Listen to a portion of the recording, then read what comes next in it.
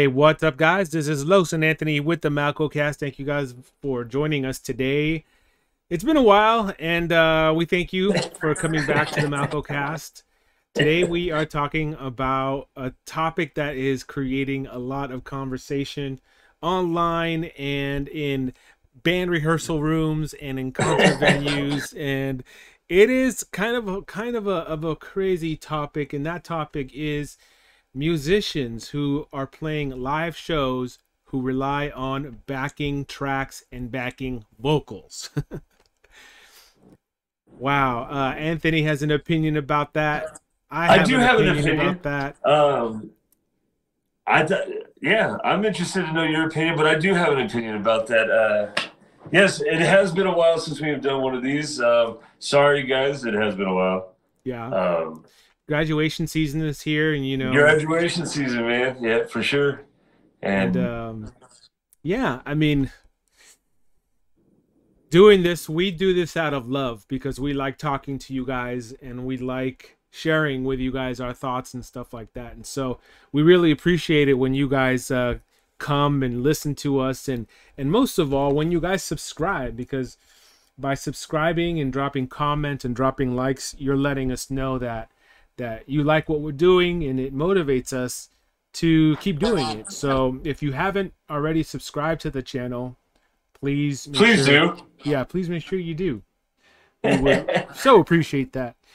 So this whole topic came up recently because ex-Kiss member Ace Frehley actually called his band out for using backing vocals during their live performances. Wow. And how do you feel? Like, dude, I'm kind of up in the air about how I feel about this a little bit.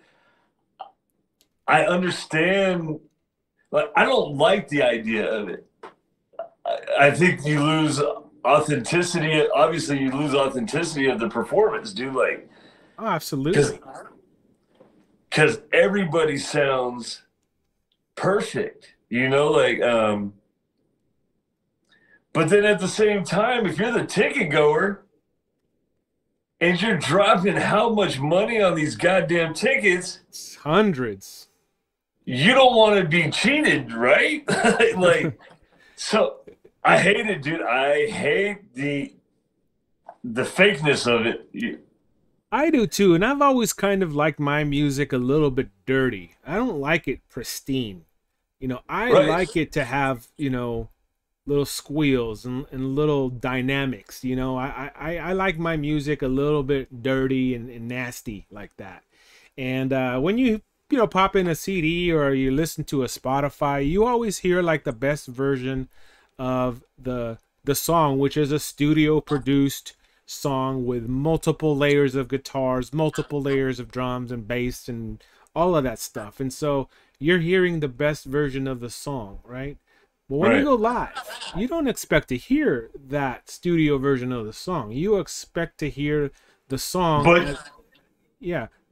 But do people expect to hear that? Do people in this day and age expect to hear what they're paying for, dude? Like, what they heard on the radio? Like, because that's the only reason you do a backing track, is if you think the crowd expects that, right? Yeah, it would seem that it is moving more towards that because, like you said, the cost of tickets, not only that, but the cost of parking, the cost of beer, and the cost of, whatever you eat. Concessions. Concessions, it all adds up, and if the band is like, for example, like, I know that Vince Neil always gets a lot of flack for, getting drunk and barely able to be singing his songs and stuff. I don't know if he gets shit for being drunk. I will correct you on that. I think it's just because he's out of shape, dude, to be honest with you. He's out of shape. Yeah, he's out of shape. And he can't hit those notes anymore. So if I'm paying all that money to see like a Vince Neil and he performs the way he has been performing, I'm not saying he performs like that all the time, but I've seen stories where people have just been like, damn, how far he has fallen. Like, what's going on with him? And for a band as big as Kiss, though, for them to be using backing vocals, it's like, Yeah, they're getting older. They're getting up there, and they might not be able to sing the way they used to sing, and they might not have the stamina to move around and sing at the same time, you know. And Then so, quit. Then yeah, quit already. Damn they it. You know, should. like They should. I don't like Kiss, to be honest with you. I don't like Kiss either. I So don't quit like already. Kiss. It's away from our generation. But you also got the DJ or the sample guy from Deftones, you know, talking about this right. this subject too.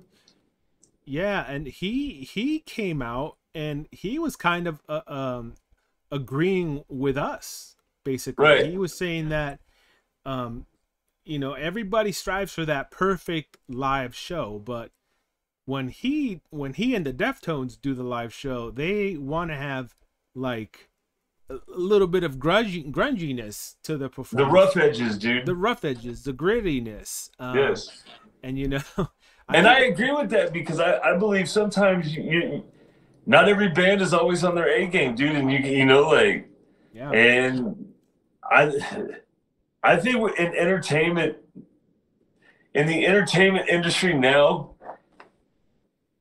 creativity has been lost, dude. Like there's the human element has been taken out of it, dude, and everybody wants it to be every performance to be A1, dude. And it just, I don't know. Like I went and saw Thrice a couple years ago in San Francisco, and they totally butchered the first part of their song.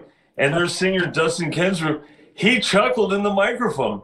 And I loved it, dude, because it had the human element, you know, like, and we're losing that in the entertainment industry, the human element, the mess ups, dude, because sometimes mess ups end up leading to great performances, you know?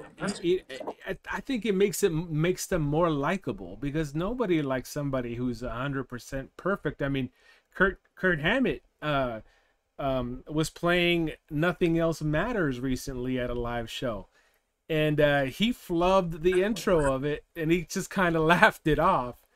But you know, it happens, dude. It surely does. I mean, as a musician, though, when you're playing a live show and you mess up, do you stop and laugh, or do you keep going and hope that nobody notices? I keep going and laugh, dude. I correct myself and I keep going and laugh, dude. Like, if you ever see me laughing, more often than not, it's because I messed up, you know, like, so. Has anybody ever come up to you and said, "Damn it, Anthony, why did you mess up on this part of the song, dude?"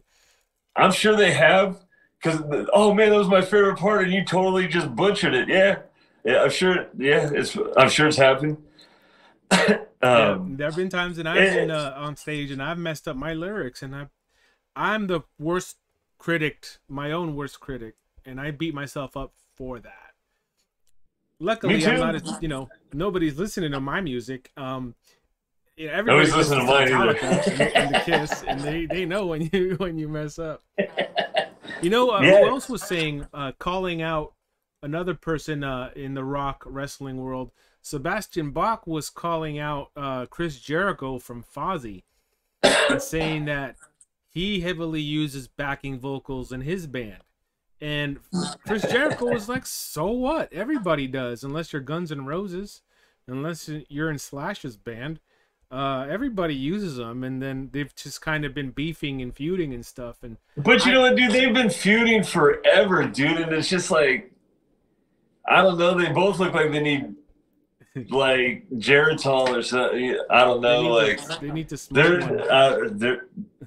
They're just, yeah. Like, they've been feuding for pipe. Yeah, they've been feuding over everything for a long time now, and it's pretty comical. I don't know. I'm not about backing tracks, but I understand the need for them. One, it is, for a lot of bands, it is a timing thing, dude. But man, it's like, yeah. I'm not gonna hate a band if they use a backing track. I just won't. You know, I'll still enjoy myself. What I hate is when studio musicians will like use auto tune in their singing. I hate that more than I hate anything else. And I wish I wish that was a trend, especially in pop music, that would go away. You can thank Cher for that. Yeah. You can thank T-Pain for that too. Well, Cher was, from my remembrance, Cher was the first that I ever heard do that shit. I would not be surprised in any way. But anyways, guys, we're here at the 10-minute mark, and we want to know in the comments what you guys think of this. Is it a deal breaker for a musician to use a backing vocal or a backing track in a live performance? Yeah, does it even matter? Does it even matter? Yeah. Yeah. We want to know in the comments. And yeah, thank you very much for joining us on today's episode of the Malco Cast. We will catch you next time. Peace. More frequently.